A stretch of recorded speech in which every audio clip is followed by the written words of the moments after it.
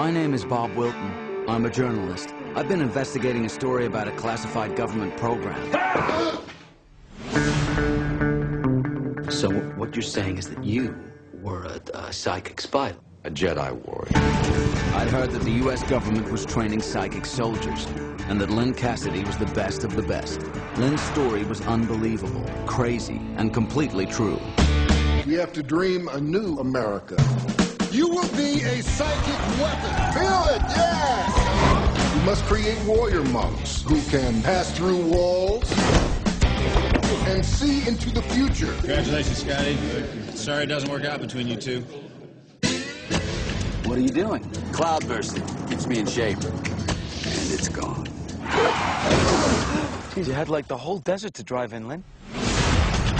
Thank you for picking us up. How are we gonna stop them? They've got guns. We're Jedi. We don't fight with guns, we fight with our mind. Holy.